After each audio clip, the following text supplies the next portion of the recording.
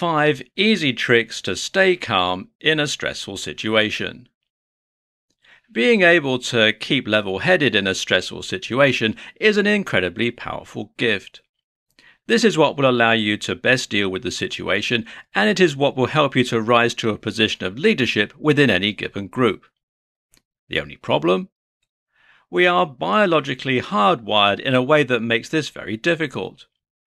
Our bodies react to stressful situations by releasing hormones and neurotransmitters designed to get our hearts racing and our blood pumping. This makes it very hard indeed for us to remain calm.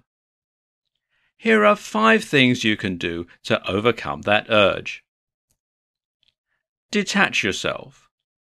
One great way to remain calm and to make sure you act sensibly is to try and detach yourself from the situation. By this, I mean that you effectively remove your personal stake in the situation by asking not what you should do, but what a person should do. Try to judge the situation objectively and in a removed manner. Breathe. Breathing more deeply and more slowly will bring into action your rest and digest state through the parasympathetic nervous system, and it will counteract some of the physiological changes going on in your body right now. Ask yourself the best scenario. Having a clear goal can often help you in a high-stress situation.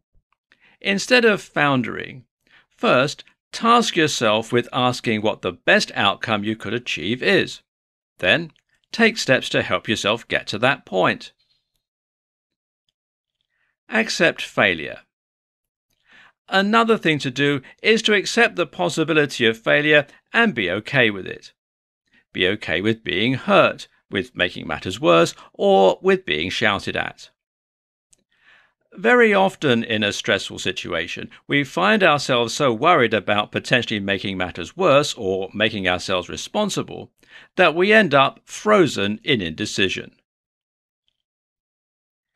Pick a decision and act on it. So, with that in mind, the final thing to do is simply to take these matters into your own hands. That means acting on whatever it is you have decided to do, and it means not spending any more time considering the possibilities. Our anxiety actually comes from picturing events and specifically picturing the worst-case scenarios. As far as our biology is concerned, this makes it as though the worst-case scenarios were happening. So, instead of thinking, just act. For more free educational content, visit learnforfree.biz. Content produced and distributed by AllSuperInfo.